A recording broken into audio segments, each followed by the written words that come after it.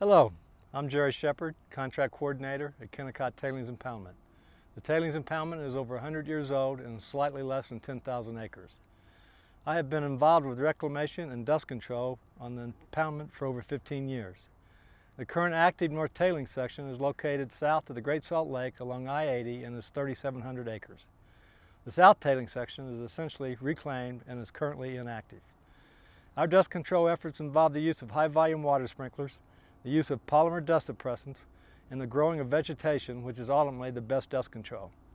Last year we added automatic controls to our sprinkler system, which allows us to operate our sprinklers 24 hours a day.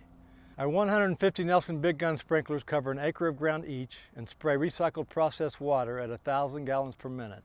Last year we began covering our outer slopes with a granular soil cover so that we could more efficiently grow western grasses and shrubs.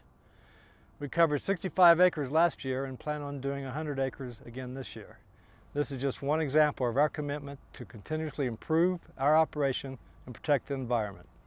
Take a closer look and learn more about our dust control efforts and other sustainable development initiatives at Kennecott.com.